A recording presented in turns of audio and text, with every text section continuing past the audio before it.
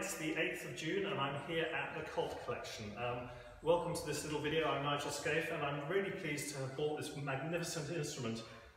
It's dated 1821 and it was delivered to King George IV at the Brighton Pavilion. Unfortunately, as you can see, it's in a terrible condition. It says beware unstable legs on it, and it's been restored. Probably the latest restoration was in 1947 by a chap called Hugh Goff, and he put this metal plate into it here. If you just come forward here, Chris, we can have a look at this metal plate, which will need to be taken out. The hitch pins are too far forward here. You can see it's had the odd split shimmed in the soundboard, and it's really not in playable condition.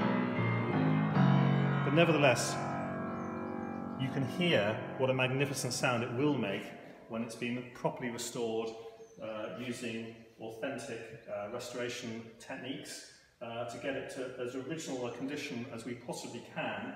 It's a massive project, but one that I'm really looking forward to. One of the things that will need to be done is the damper pedal on the right hand side there will need to be a split pedal so that you can raise the bass dampers and the treble dampers independently. But you can see the brass work here, if you just come around, Chris, just to see the side of the piano, is really magnificent, and it's going to be fantastic when it's all completely restored. There we go, really wonderful, wonderful piano. I'll just take the lid down so you can see this wonderful decoration on it here. It would have been one of George's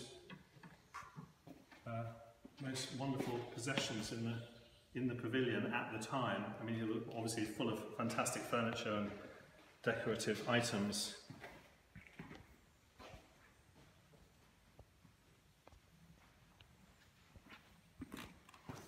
So a superb musical instrument, a real piece of musical history from the Broadwood factory.